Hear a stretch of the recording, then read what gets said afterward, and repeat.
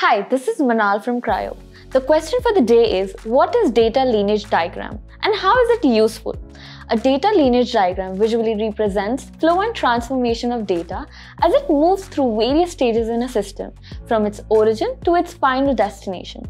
It tracks the data's path, including sources, processes, transformations, and storage locations. This diagram is crucial for understanding the dependencies and relationship between different data sets and systems, ensuring data quality and traceability. For example, in an e-commerce platform, a data lineage diagram might show how raw customer transaction data is collected from an order form, transferred through data cleaning processes, then aggregated into a report that's used for sales analysis. This helps in identifying issues such as data discrepancies, understanding system impacts, and improving governance and compliance by offering full transparency on data work. Thanks for watching. Visit our website to download 1000 data analytic interview questions with answers.